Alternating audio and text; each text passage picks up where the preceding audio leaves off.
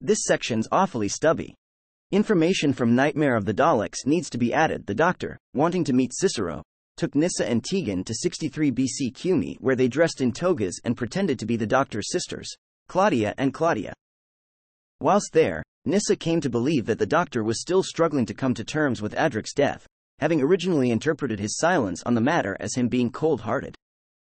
She and her companions were put through a series of tests by TARDIS, in the course of which she lured a bull into a pit, and she later invited Marc to join them in the TARDIS, an offer that he accepted. Audio, TARDIS. Nyssa visited Marc in his bedroom and was concerned by how difficult he found it to adjust to being a freedman.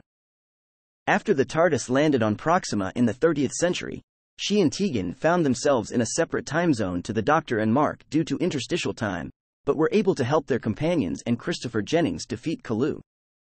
Audio, interstitial. In 19th century Ireland, the Spey wife took control of Nyssa's mind in an attempt to gain control of the TARDIS. To free her from the Spey wife's control, the Doctor attempted to remind her of Traken, and Marc reminded her of their previous adventures together, but it was Tegan telling her how she would be affected by the loss of her best friend that restored her. She apologized to Tegan for her actions, but she told her that she understood due to her own experience with the Mara. Audio, Feast of Fear.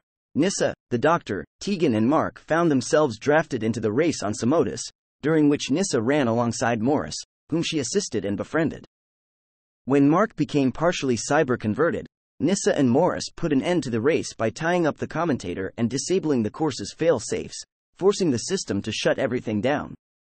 Audio, Warzone. Nyssa cared for Marc in the TARDIS and was, with the Doctor, able to hack the mainframe and reverse all mental programming, restoring each Cyberman's memories and restoring Marc's. Afterwards, the upset Doctor left his companions on Kalana with a great deal of money, an action that Nyssa could not understand as she could not see how it helped anybody. Audio, Conversion. Unlike Tegan, Nyssa enjoyed the tranquility of Kalana and was not concerned about the planet's relaxing effects. She, Tegan and Marc worked with Stepa Westma Cotter Thatch Slathine to stop Bella and Grumma, after which the Doctor returned for them, telling them that they needed to talk. Nyssa was somewhat upset, believing that the three of them could have been happy living on Kalana. Audio, Madquake. The Doctor attempted to take Nyssa, Tegan and Marc to Gallifrey to have a talk mediated by a Time Lord, but they instead arrived at Welkin Sanatorium on Soresia, where they saw an apparition of Adric.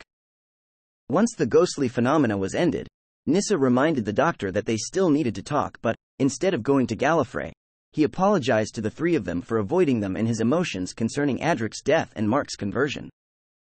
Audio, The Lost Resort. The TARDIS arrived on RMS Oceanic, aboard which Nyssa found that she suffered from seasickness and explained that there were no seas on Traken. She was, however, cured when the Doctor gave her tablets of his own making, and she was able to assist in ensuring that Nellie Bly completed her journey. Audio, The Perils of Nellie Bly.